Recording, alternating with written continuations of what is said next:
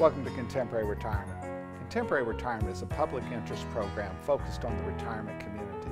Every program has segments on legal, financial, and health issues affecting the retirement community. Contemporary Retirement is sponsored in part by a major grant from the Family Heritage Trust Company. Contemporary Retirement is sponsored by Family Heritage Trust Company. The Family Heritage Trust Company is an independent bank chartered trust company established by local professionals to provide fiduciary services including fee-based investment advice, trust services, retirement planning, and tax planning. The Family Heritage Trust Company is committed to client service in our communities. For more information, call the Family Heritage Trust Company at 301-631-5900. Contemporary Retirement is sponsored in part by a grant from R. Thomas Murphy & Associates, P.C. R. Thomas Murphy & Associates is one of Franklin County's leading law firms, emphasizing estate, trust, elder law, and medical assistance planning. Welcome to the Is It Legal feature on Contemporary Retirement. This segment focuses on various legal issues affecting the retirement community. With me today is Tom Murphy from the R. Thomas Murphy Law Firm with offices Waynesboro, Chambersburg, and McConnellsburg. Welcome to the show, Tom. Good morning. Tom, we're talking a little bit last week about continuing care retirement communities, and many of them are faith-based organizations which do have a benevolence, and they have rules in which you can comply and get the benevolence, but those rules do not match the Medicaid rules. Exactly. They're two different things, and so people in many cases are confusing those things, and they'll see some contractual language that sort of confuses the issues even further. And so the reality, they're two separate animals and they need to be dealt with separately. And so when I'm representing a family and they're in one of these facilities with a benevolence, you know, we attune to the benevolence rules because if the family were to run out of money, the facility does not have to keep them. Right. So you have to comply with their rules, but that only is applicable to less than nursing home level of care. Exactly. So anything short of nursing is generally private pay. Now there's a little bit of veterans money and things of that sort, but if a family follows the rules and truly runs out of money in those benevolent situations, there's support. But once someone crosses the threshold into a nursing home, then we have lots of options to pursue other dollars that aren't facility-based. And the thing about the nursing home is the nursing home is going to get compensated within the Medicaid rules for the services that they're providing, whereas if a person ran out in assisted living, they're not getting compensated as a rule, and so you really need the support of that facility to be sure that that person is going to be secure for the rest of their lives. Exactly, and so there is this relationship that has to be abided by between the facility and the resident, and those rules change over a period of time based on the level of care you're receiving. And as we're representing families, you know, we're middle-class families, they need to retain resources in order to pay for all those lower levels of care, because even if you're going into a facility that has a benevolence, they're doing a financial evaluation of you, because in reality they don't want to have to use their benevolence to pay for your care, which means you need to be showing them resources or else they may not accept you. That's a good point. You really do have to show your cards. But once you do that, there is an agreement as to, we will accept you if you were to, spend all this money over the rest of your lifetime.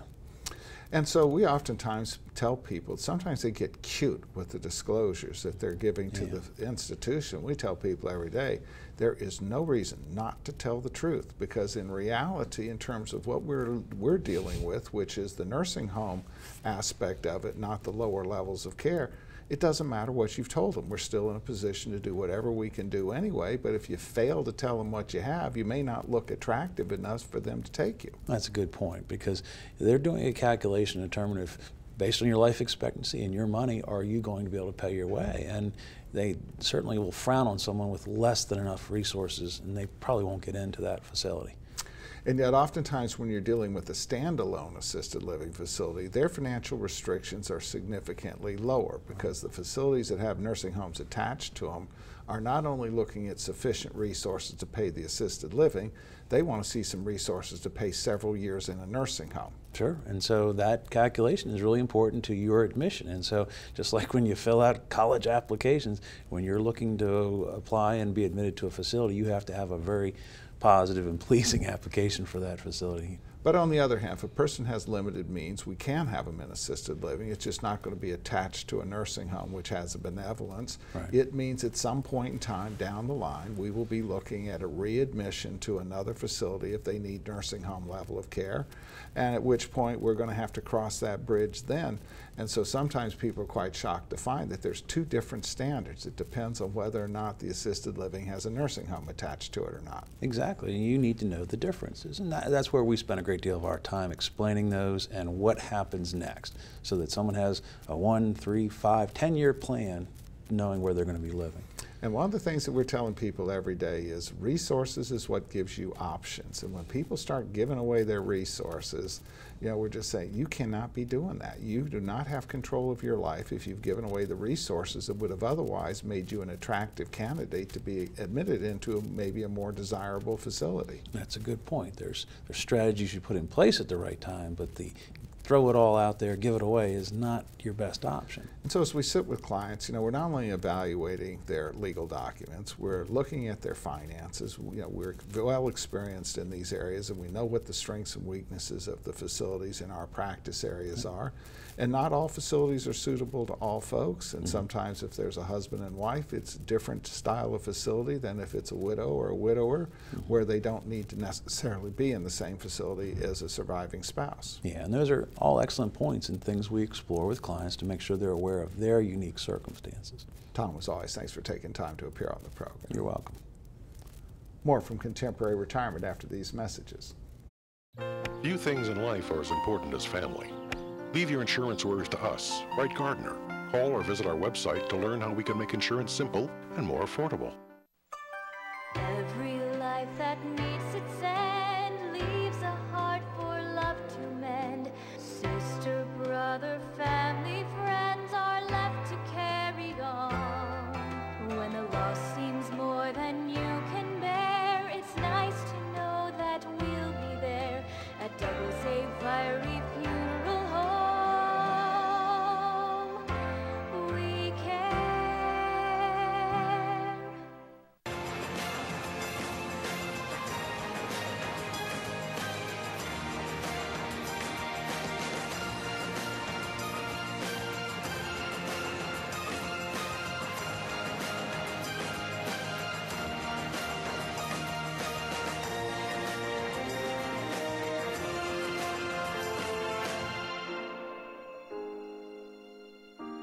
Call Ed Lowe to help put your mind at ease.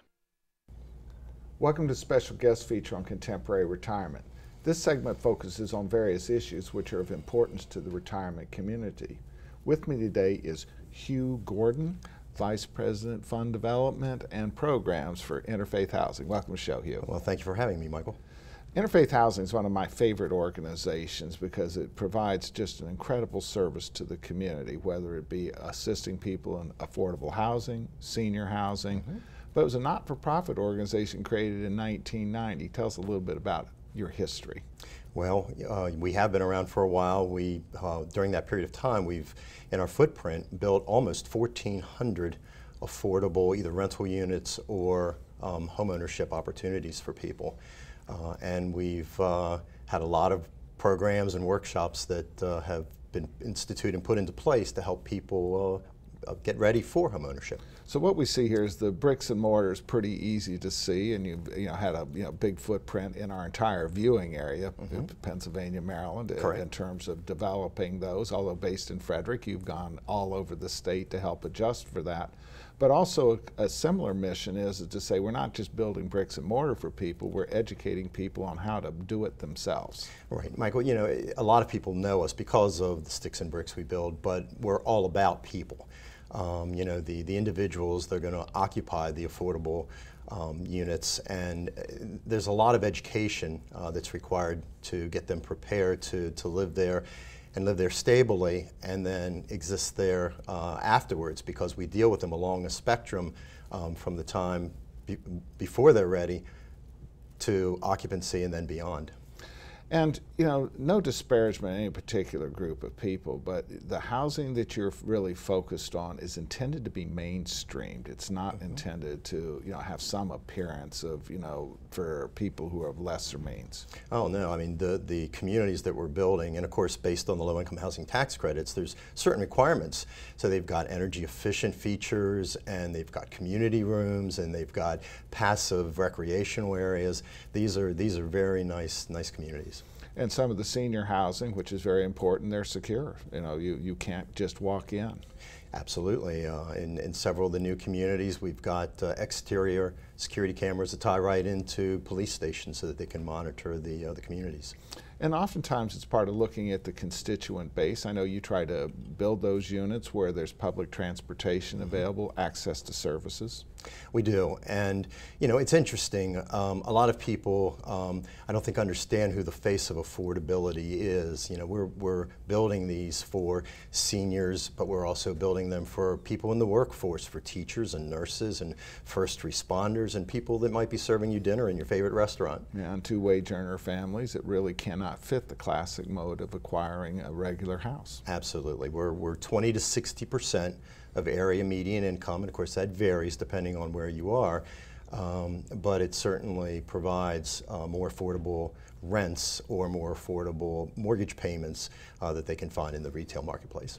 Now, one of the big charities in the Frederick County area, the Oshman Foundation, has given you a grant to try to help people acquire housing. Tell us a little bit about it. Yeah, they're great, and they have this year in December provided us with, the Oshman Family Foundation provided us with a $20,000 grant. It's a matching grant.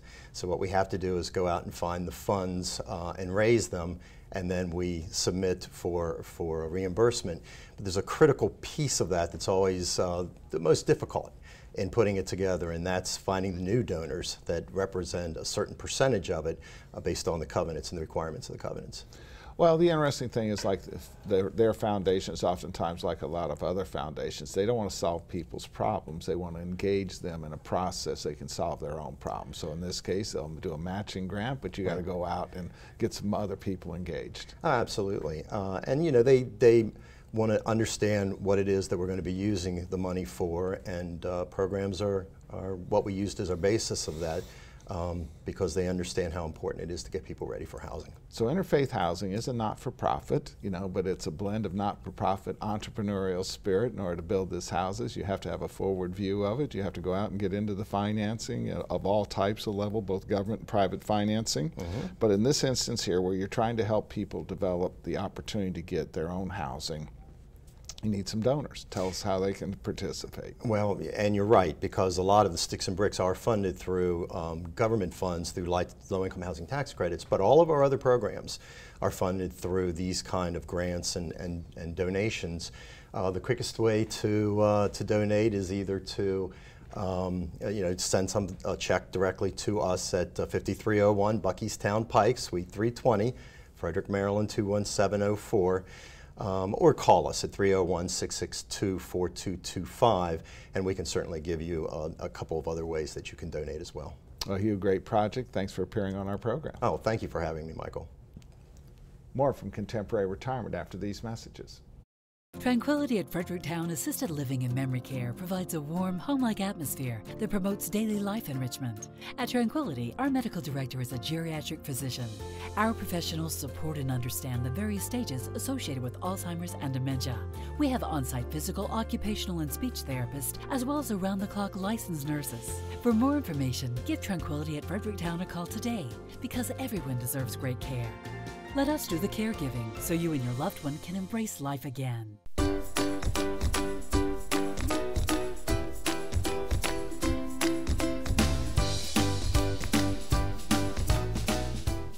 Guys, I thought you were supposed to be working in the yard. But Dad, just one more bid on HurleyAuctions.com. If you haven't visited HurleyAuctions.com, you don't know what you're missing. Whether you're buying or selling, antique cars, tractors, boats, or real estate, you can do it all at HurleyAuctions.com.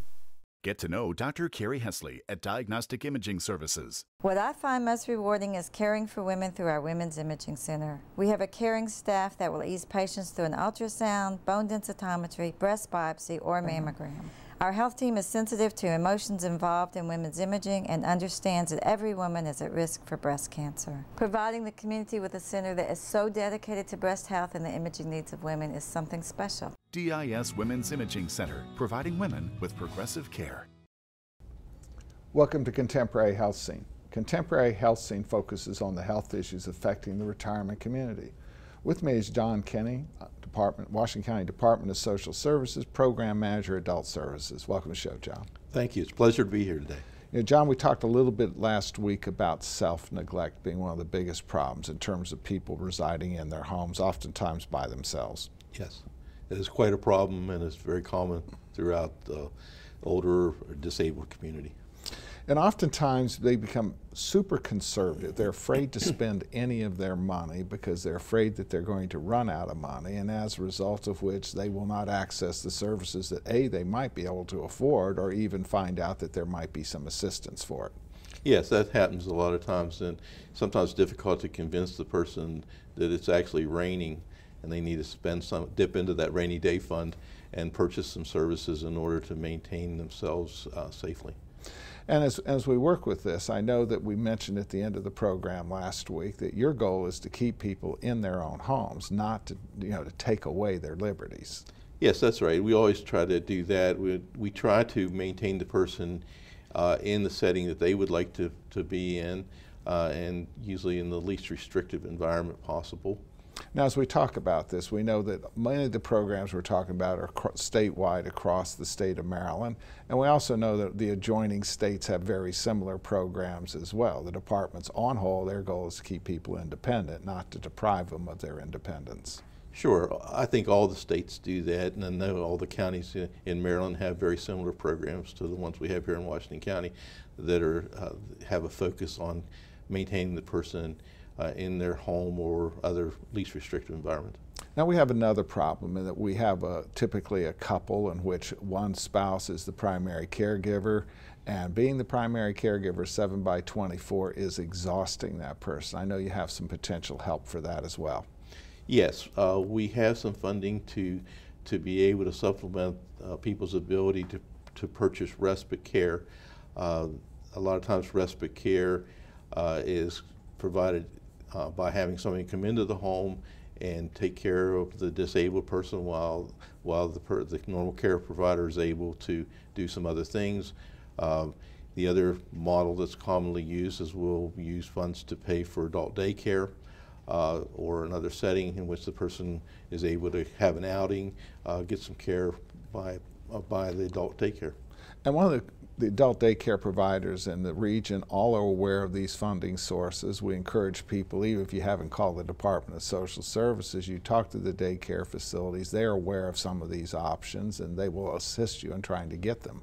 Oh yes, the adult daycare center is aware of these things, and sometimes we'll make a referral to the department for help with one of their clients.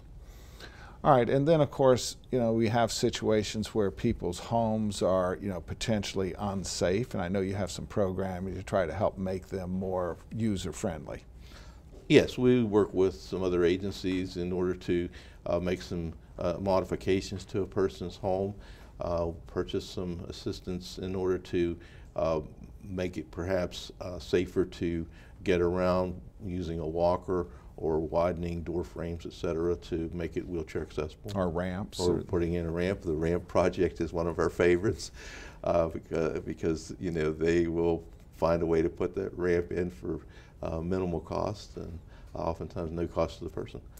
Now, I know you have another program which I think is very important. We have people out there of limited means. They're not going to be able to afford an assisted living facility. They do not have family support. You have a program to help come up with a program very similar to a foster for children. Yes, we do. It's called Project Home. It's really an adult foster care program. It's individual families who can take 1 to 3 people into their home to provide care to them. It's not nursing home type care. They're not skilled providers, but they are given training in being able to meet the needs that you generally find among older people or people with some disabilities that need assistance and activities of daily living, like meals and laundry and keeping things clean, maybe some help with getting to the bathroom, that type of thing. So they provide care to people, and we have an ability to apply with them for, it's called public assistance to adults, that helps supplement their ability to pay the provider. They keep a little bit of their money each month for their personal needs. We usually also arrange for them to get into a adult day program or other setting that they might prefer, so that they have some alternative experiences during the week. So if somebody needs some kind of assistance, John, how can they get a hold of you? They usually would just call the department, Adult Services, at 240-420-2155. John, as always, thanks for taking time to appear on the program. Thank you. More from Contemporary Retirement after these messages. The Community Foundation strives to be a forward-thinking organization. We are assessing needs, working with donors to see things differently, so that Frederick County can be its best. It's a wonderful place for all of us to live, work, and play. We look forward to addressing the future needs of the community. Visit frederickcountygives.org and learn how you can start to see things differently too. Albright Crumbacker Mal and Idtel are a full-service firm that provides elder care services, including managing incoming bills, bill payment, depositing checks, balancing bank statements, and preparing, planning, and filing personal tax returns. Put your mind at ease and call us today. Welcome to the Making Sense feature on Contemporary Retirement. This segment focuses on various financial issues affecting the retirement community. With me today, Sandra Miller, Senior Vice President at the Family Heritage Trust Company. Welcome to the show, Sandy. Thanks for inviting me, Michael. Sandy, oftentimes when we look at the older population, they have a sense that I really don't need to do anything other than CDs. Now, why would we question whether that makes sense or not? Well, we all know that nasty word inflation, and that's something that everyone needs to be aware of. And if you take a look at the inflation rate, and then you take a look at the minuscule amount that you're getting as far as interest is concerned with CDs, you're actually losing money right at the get-go. And in addition, if you needed to have liquidity, that CD certainly has a limitation with regards to its maturity date, and there may also be fees attached to surrender that CD We're early. seeing some financial institutions in this market area charging 3% for early withdrawal charges on CDs, well in excess of the interest that it earned, which traditionally it was limited to the interest. We're seeing significantly higher fees now. And we've seen a bunch of institutions encourage people to go along with their CDs, and as these interest rates are going up, they are now significantly underperforming what they would have done had you had a more liquid investment. Yes, definitely, because if you're investing with a certificate, even if you're getting a little bit more in interest on that CD currently, as interest rates continue to rise, you're not going to be able to get out so that you can roll into something with a higher rate without paying that penalty in some instances. And one of the things we talk about, and people's eyes glaze over, but we still talk about it anyway, and that's the rule of 72. So if your interest on your CDs was earning 1%, it would mean your money would double in 72 years. But if inflation is 3, it means the cost of living doubles in 24 years. So where are you going to get the money? You have to have some sort of diversified portfolio that will take advantage of what the investment climate is doing. And one of the things we talk to people about is sort of 3 pots of money, and we say somewhat tongue-in-cheek, do you invest the money that you're going to use to buy groceries next week? Well, no, you better not, because then you won't be able to eat. How about the money you're planning on using to build a new deck next summer? Well, that's not even a good idea at this point, because we don't know where your investment portfolio will be next summer. But most people, once they get past the groceries and building the deck next summer, means they really have no immediate use for the money, which then means those dollars become appropriate to consider investing. Right, and I counsel all of my clients that the money that they are investing for their future care, if you will, needs to be in a long-term, fully diverse portfolio. And many of them think that long-term has something to do with their age, and I always let them know the long-term portfolio is going to be in existence longer than you are. But it is totally liquid and it's fully diverse, so it will participate in the market's ups and downs, but it will have a better return than anything that you could get, say for instance, in the CDs. And we talk to people about that all the time. In a fully diverse portfolio means you're going to participate with the market. And if you had that appropriate style portfolio, the only people who lost money in 2008, 2009 were the people who actually sold. That's right, they panicked. They panicked, they sold, and they weren't there for the recovery on April 9th, 2009 when the market went straight up. And so the reality is that when you have those dollars, they're long-term dollars.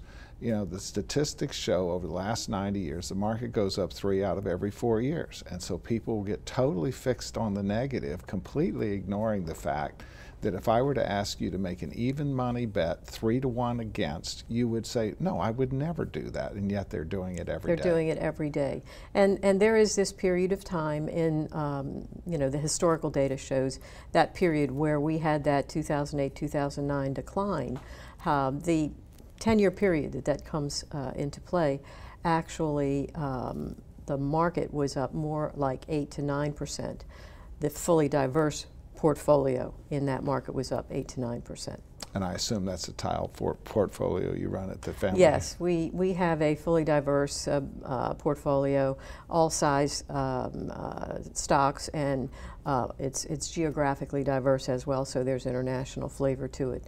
And it's fully liquid, and it has a long-term approach. So don't take the grocery money and give it to me. That's right. But in the meantime, you know, once you say it's long-term, and many times we'll have our 80-year-olds say, yeah, but I'm only going to live 5 or 6 years.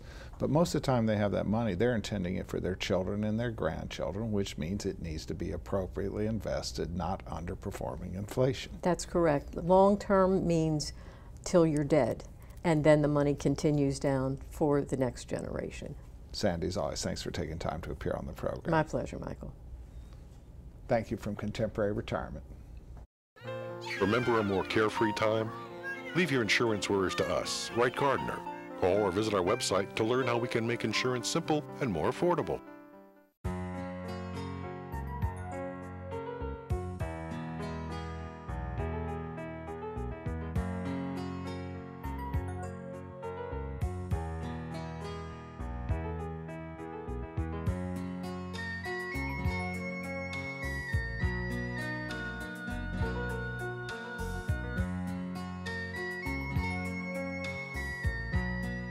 These days, it seems like everything's online, and filling out claim forms and receiving and paying bills online isn't always easiest. That's why we at Quality First Insurance encourage you to just give us a call. Let us help. Hi there, I'm Paul Sweeney with Quality First Insurance, and it's still just this simple. Our offices are open every weekday where you'll be able to call and speak to real, live people. No detail was missed. I'm so glad that I turned to Quality First Insurance. I've recommended Quality First Insurance to my friends who've been just as satisfied. If you're not happy with what you're paying for Medigap, or more importantly, not happy with your service, give us a try. We're locally owned, and we take the time to provide you with the best. We are Quality First Insurance, and our mission is to provide quality products to quality people. Pick up the phone and give us a call today at 800-745-1411.